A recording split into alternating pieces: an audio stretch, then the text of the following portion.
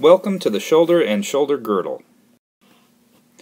As you can see from these images, we have an anterior-posterior shoulder on the bottom right, and we have an anterior view on the top left.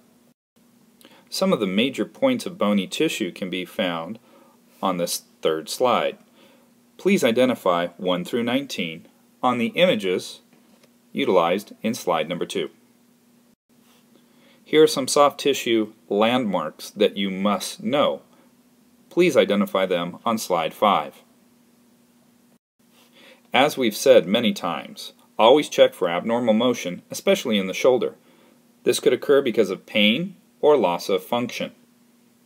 Always compare bilaterally, and always see if something looks so abnormal that it could be a dislocated glenohumeral joint.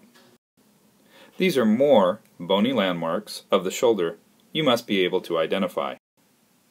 Items 8 through 17 are further bony landmarks that you must know. Anterior zone, the rotator cuff. 4 primary muscles, supraspinatus, infraspinatus, teres minor, and subscapularis. These 4 muscles are pivotal in any sport where the arm is utilized. The axilla is also known as the armpit.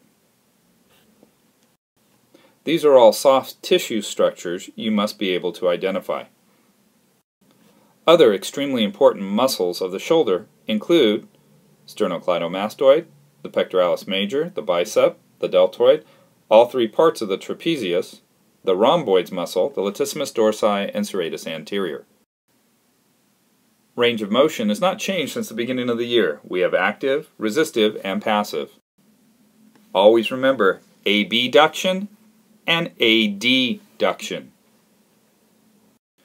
Extension and flexion are included on this slide, and you see the major muscles that provide that motion.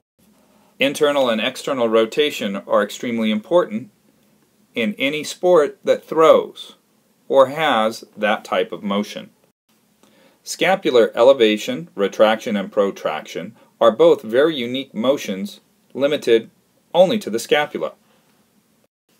Jurgensen's test and the drop arm test are 2 diagnostic tests needed to evaluate and diagnose shoulder injuries.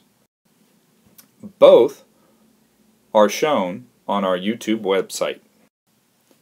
Shoulder apprehension test and the sulcus test are also shown on our YouTube website. The SLAPS test, which checks for a labral tear, is also demonstrated on our YouTube website.